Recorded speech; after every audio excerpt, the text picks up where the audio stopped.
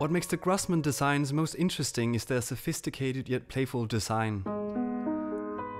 The pieces exhibit a whimsical form that is both organic and modern. The unique stance of the grasshopper gives the impression that the lamb is somehow alive and stalking its prey. Greta Magnusson-Grossman was a woman of many talents, working with everything from sculpting, drawing and writing to architecture. Her designs often combined wood with, for that time, untraditional materials for furniture, such as metal and plastic.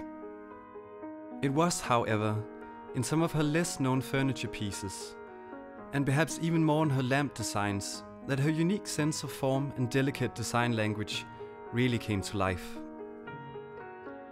Grossman's career was at its height during the 1940s, 50s and 60s as part of the Californian design movement. To Grossman, modern design was not a superimposed style, but an answer to present conditions. Grossman was born in Helsingborg in 1906. Before her studies, she trained at a local carpentry, something that without a doubt contributed to making her designs equally aesthetic and useful. In the early 1930s, she became one of the first women ever to graduate from the famous Stockholm School of Industrial Design, today known as Konstfack. She then went on to open an independent studio in Stockholm. Her education and professional choices were remarkable achievements at a time when both the furniture industry and the world of architecture were strictly male-dominated. Alongside her husband, Grossman escaped the war and headed for the United States, where she quickly established a new studio on Rodeo Drive in Los Angeles, California. She became part of the American design and cultural elite, with the likes of Ian Saarinen and George Nelson, and celebrities such as Greta Garbo and Frank Sinatra counted amongst her clients. In 1950, her Cobra lamp won the Good Design Award and was shown at corresponding installations at MoMA, New York. In the 1950s, Grossman also designed a series of furniture for the small manufacturer Glen of California.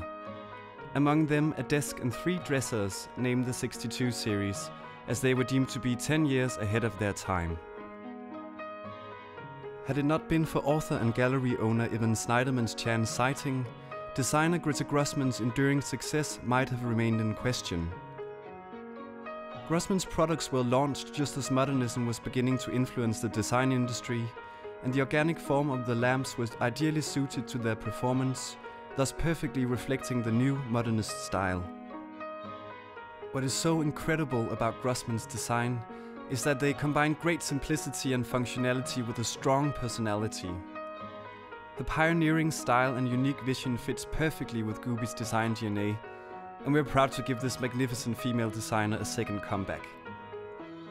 And as Snyderman says, to discover something new that is as good as this is both astounding and exciting.